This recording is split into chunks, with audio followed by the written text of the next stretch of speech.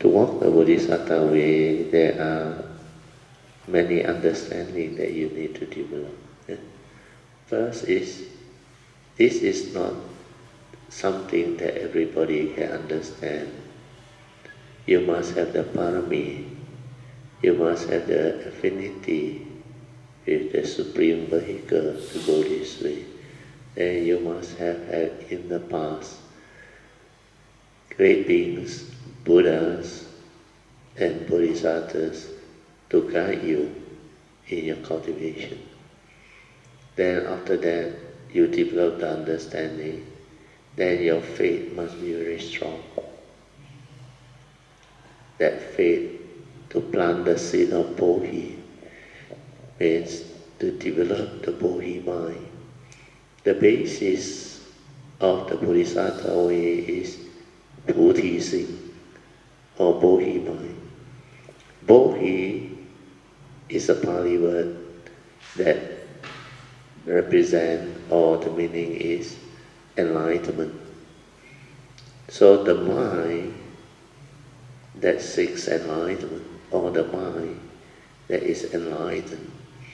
So this planting the seed of Bodhi to develop the Bodhi mind that has this efficacy and power to go this way is a very unique understanding discovered by Sammasambuddha, people who have done this before. That's why later on I will read to you inside the blue book the 5 stages of Bodhi mind development. These 5 stages of Bodhi mind development are very important. It like complete the Bodhisattva training. So, Bodhi mind, once developed with faith, understanding, sincerity, you must from there diligently take the 4 basic vows of a Bodhisattva. But because you have this Bodhi mind planted, this Bodhi mind can help you generate the causes and conditions for you to go this way whenever you take birth, whether it was sasana or no sasana. But if your vow is not formatted in a way that can generate this type of understanding to go this way, then most of the time you just take the basic vow without all the other understanding. Then the Bodhisattva that started all this will take a long time to actually realize or progress. Because without sasana, normally those who take the Bodhisattva will find it very difficult to progress. Because every birth you come, your form and mind don't have the what they call causes and conditions to develop all this understanding fast. And by the time you reach an age where, let's say, you still manage to meet up with people who can talk to you about this, but you already too old, then before you can even do anything else or achieve anything else to develop the progress, to connect back, you're already about to die. So that is the reason why. But with this type of format, it's different. Where I teach you to make special aspiration to walk the Bodhisattva way, means here the invoking of power of merits and blessing is very important. So here I mentioned making the special aspiration to walk the Bodhisattva way, and this one is very important. By the power of whatever blessings and wholesomeness that this nature of mind had cultivated from the distant past till now, may arise the causes and conditions for this nature of mind to have the following right Dhamma understanding, life after life. Whenever it chooses to come, or it has to come as a form in mind. So this understanding is very important. First, of course, is the three right view. Right view with regards to the law of karma, karma niyama.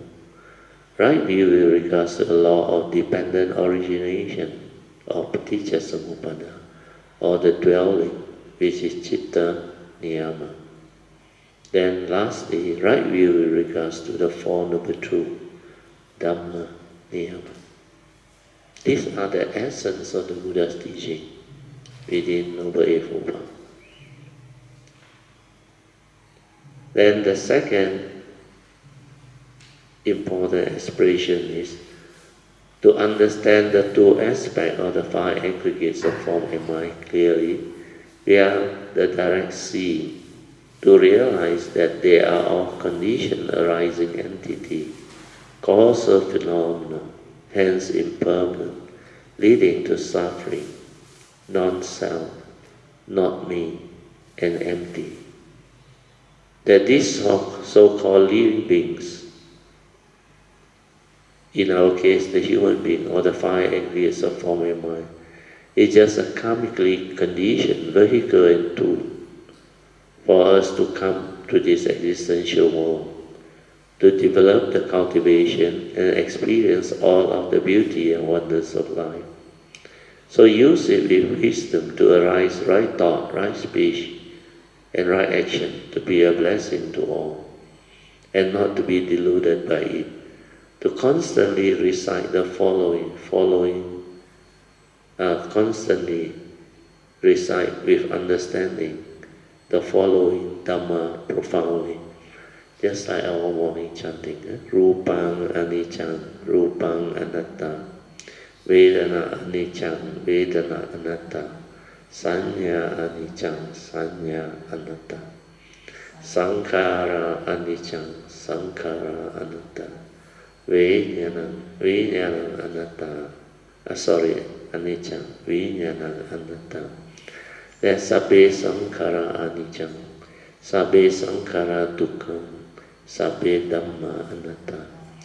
These are very important understanding. When you cannot understand this, you cannot break free from sakkayaviti.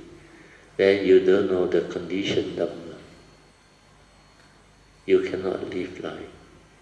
You may meditate and realize the unconditioned, but you don't understand this, which is the other complementary conditioned Dhamma. You cannot be complete to have the understanding, to understand life and live life. That's why this second aspiration is very important. Then the third one is, having developed the above right view, this nature of my vow to always keep the following three sets of pure precepts.